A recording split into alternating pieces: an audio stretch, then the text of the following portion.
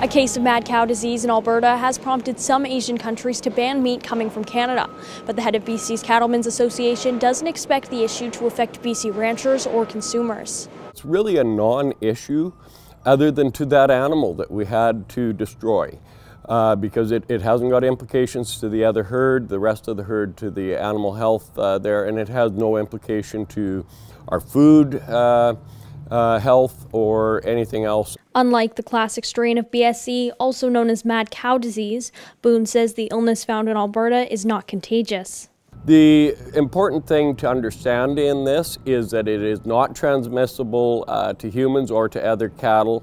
The actual disease itself is not a disease. It's something that has happened within the brain of that animal. And so the risk to humans or to the food is actually non-existent. China, South Korea, and the Philippines have banned Canadian meat imports in recent days as a result of the find in Alberta. Boone says he doesn't think the bans will last very long.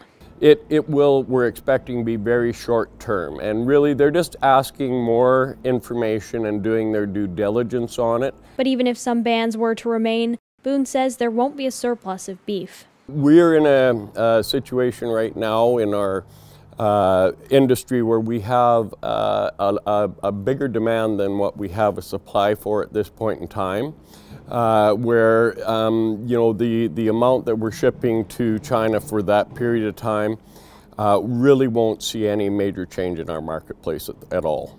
He says the incident goes to show how closely regulated Canada's agriculture industry is. We have some of the safest and best beef in the world, and we are recognized for it. And the consumer can shop with confidence knowing that this isn't going to affect them at all.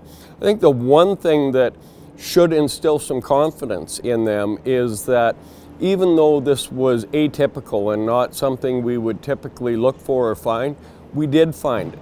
And that shows that our system of monitoring and checking the safety of our food does work.